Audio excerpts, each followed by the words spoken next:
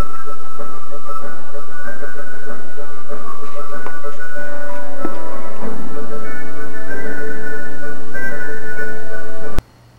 guys, welcome back to Falcon's RC, the home of the scale from jets, and we're ready now to keep going, on the MIG-21 project. So I'm going to go ahead and show you what we got. Well, let me show you how we got it last time. Basically, that's all we got done last time. I already cut the airfoil for the wings, as you know, it's right there. There's the top airfoil. I'm going to have a bottom airfoil too. This is the piece of paper I'm using to scale it up. This is the electronics I'm planning on use on it. I have a bunch of micro servos right here, all metal gear servos. They are T-Pro MG90 micro servos. They are metal gear. There you go, T-Pro MG90. I'm going to be using first the 5-cell lipo batteries at 20C, 3000 milliamps lipo battery, and I'm also going to be using these 4 cells wire connected. Basically, I'm going to connect them together. This is 2200 milliamps 30C 4 cells lipo. I'm going to wire them together so I can make basically a 4400 milliamps, because the single pack is only 2200. And a bunch of extensions right here. I have a couple of Y connectors somewhere around too, in case I need them. Of course, this wire, what's the name? To use for the extensions with silicone wire, basically. And the prop and a bunch of electronics over there. And the engine I'm going to be using is going to be this right here. Is a Grayson Hobbies .40 glow to electric. It comes with a 50 amp speed control. And the engine, that is an engine that is being designed for aircraft, I believe it's for a pool planes between 2.5 and 5.5 pounds. So it should be enough power to get this jet on the air.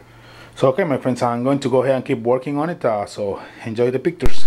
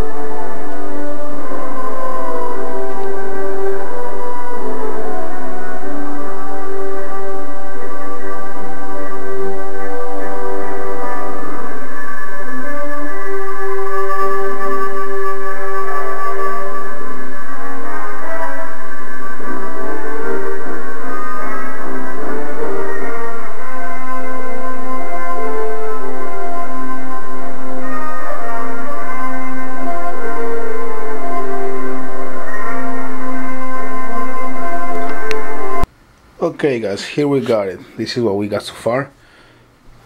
You can see it's turning very nice. I finally finished covering the top of the fuselage. Basically, I got the slot here to slide my vertical stabilizer in place. See right here, the vertical stabilizer is going to have an airfoil too. Basically what I'm gonna do, I'm gonna basically make 2 more vertical stabilizers and put the airfoil on it and send it nice. And then of course it's going to be reinforced with some base wood, and I'm going to cut the rudder on it, and then I'm going to be able to slice it here, cha-cha, and glue it on place basically, and that way it's going to be a very strong bond rudder. And then I'm going to go and get the wings ready.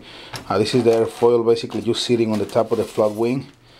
So right here, basically the next step is going to be cutting a couple of these strips right here of balsa and gluing them right here on the leading edge of the aileron and on the flaps, basically on the into the foam, like it is the reinforcement for the wings.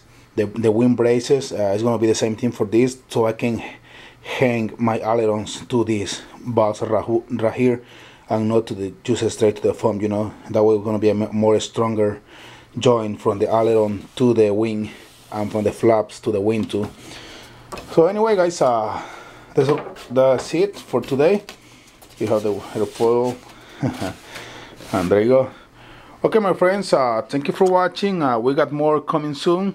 See you next time.